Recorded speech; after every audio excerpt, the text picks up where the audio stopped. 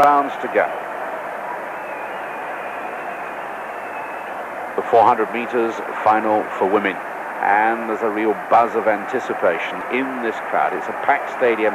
This is where Vilova of the Czechoslovakia goes for her second gold medal. What a lineup it is. Kočimbova of Czechoslovakia, Bryant of the United States, Vilova in lane 3, Piningina in 4, Busman of West Germany in 5, Payne of Canada in 6, Robsam of East Germany in 7, Baskakova of the Soviet Union in lane 8. One lap of the track, the 32-year-old Czech girl who's already won the 800 meters and really is the second fastest that's ever run the one lap for women. Only Marita Koch has run further.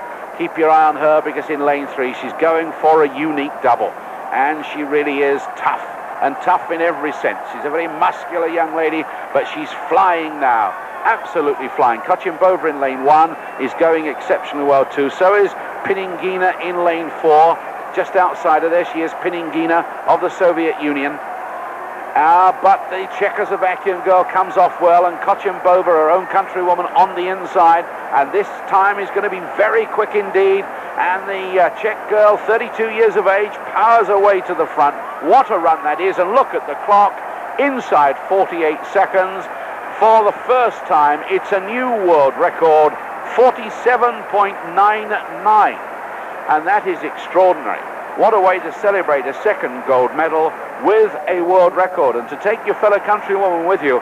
For Tatiana Kočimbova on the inside in lane 1 is going to get the silver medal, with Maria Piningina of the Soviet Union coming up to take the bronze, and West Germany's Gabi Busman in 4th place. But that was a huge margin of victory and a marvelous world record for the Czech girl.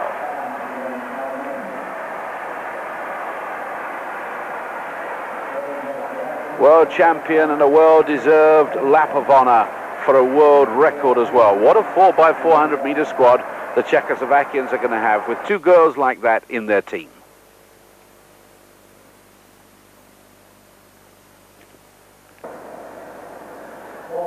There's the result confirming that world record. Vilova, 47.99, and there must be dozens and dozens of very good club athletes around the world, men that is, who can't run that fast for 400 meters. Marvelous, emotional moment for the Czech girls in 1st and 2nd. Now for the one-lap race for the men, in which Burt Cameron starts in lane 4 and is the favorite for Jamaica, although he's got very, very strong American opposition. In lane 1, Mike Franks, the 19-year-old. Souza of Brazil in 2. Hartmut Weber, who wears glasses, easily to pick out in lane 3. Then Cameron of Jamaica. The American champion, Sundanix, goes in 4. That's Burt Cameron that we're looking at. Thomas Schoenlieber, an 18-year-old East German, goes in lane 6. What a fine prospect he is. Erwin Scumrail, 302 of West Germany in 7. Mike Paul of Trinidad, that we just saw there in all red, in lane 8. Mike Paul, number 2 ranked in the world last year. Burt Cameron, this quiet, softly spoken man, born in Spanish Town, Jamaica, who has been linked to the greats of Jamaica in the past, the George Rodens, the Herb McKinleys, and the Arthur Wints, because he's really headed the world. And there he is in yellow, chasing after the American outside him, Sundanix, the 22-year-old at the University of Indiana. Sundanix has gone off exceptionally well. So has the American on the inside. That's the good look at Burt Cameron right in the middle of your picture. Mike Franks on the right of your picture in the all red of America, closing on Souza from Brazil. On the outside, Mike Paul of Trinidad, and the white vest with a red band of West Germany looking good. Scumrail in lane 7. But Burt Cameron comes off the bend the better. He's floating beautifully, moving with a quiet rhythm and real authority now. Cameron without much pressure from Scumrail, and the Americans are going to get 2nd and 3rd right at the dip there. Mike Franks on the inside, I think, from Sundanix, and Burt Cameron, who knows them so well because he's at an American university, at the University of Texas El Paso, sees as he looks around that his time is 45.02. To his left, Mike Franks of America gets the silver medal, and just pushing himself to the line, it's Sundanix of the United States, ahead of the West German, Erwin Scumrail, that takes the other medal, the bronze. But Cameron, who started the favorite, always wanted to win this title. He's been the national collegiate champion. He was the Commonwealth champion. He is the Commonwealth record holder, and now he's the world champion. His winning time, 45.05. Frank's 45.22. Nick's 45.24. Then Scamrell, Faber, Schoenleber, Paul, and Souza.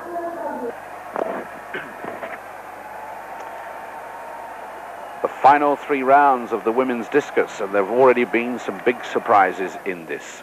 This is the girl who leads 67.76. Martina Orpitz, the 22-year-old from Leipzig. Only second in the German championships. There's her 3 round throws on the board. It's a lovely base of support. How well controlled she is at the front of the circle, like a ballet dancer, and that's near 70 meters. My goodness me. And that could clinch this champion. 68 meters and 74 centimeters. Takes the lead with 225 feet 6. And we see her again. Martina Opitz. What a fine series she's put together there. 68.74, her best. Watch her run across the circle, hit the middle, wind herself up, unleash the throwing arm. And look how she sails that discus on the wind, and again she's peppered that 70-meter line. 70 meters, 230 feet almost. That's a long, long way to throw a 1-kilogram discus, 2.2 pounds. What a big smile on her face. What a handsome girl she is, and how well she's thrown. Looking up at the scoreboard, 68.94 improves her lead, and that, I think, will be good enough. Difficult to see Murovsha close that gap. It's a big lead, 64.98. Murashova of the Soviet Union in third. She's 27, winner of the Spartakiad.